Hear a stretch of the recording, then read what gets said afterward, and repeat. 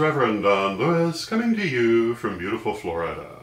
And today we're going to look at another volume from my library, and again we're over here in the metaphysical section, specifically the astrology section, and I wanted to share with you another astrological book that I'm especially fond of. This one is Yesterday, Today, and Forever by Jeane Dixon. It was published by Bantam Books in this particular edition, 1977, which is when I got it, which will tell you how long I've had it and how much I think of it. Jeane Dixon was at that time a very famous psychic. I don't know that she is necessarily extremely well remembered now, but at that time she was one of the probably two most famous psychics in the United States. And she wrote a number of books, and this is really the only one that I am particularly fond of, but my fondness for it more than makes up for my lack of feeling for the others. I consider this one of the best books that I have read in a number of different ways. So let me tell you what it is. This is a book of astrology, but it's also a book of numerology.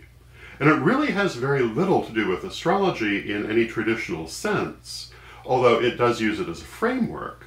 It relies instead on numerology to make its interpretations. And it essentially is interpreting by birth date.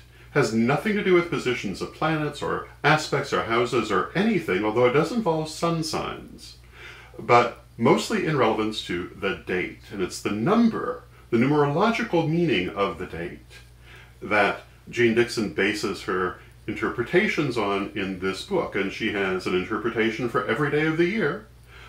They're in groups according to their numerological designation, but it's absolutely fascinating in my opinion, very interesting. I found it very helpful. I also found it very accurate. I have found that most birth dates I've looked up in this book match extremely well the person born at that time. And what it does is it breaks down each astrological sign according to the numerological meaning of all of the dates that fall within it. And so what you would do is you would look up your birth date and it would speak to you. And it talks about character, it talks about finances, relationships, etc.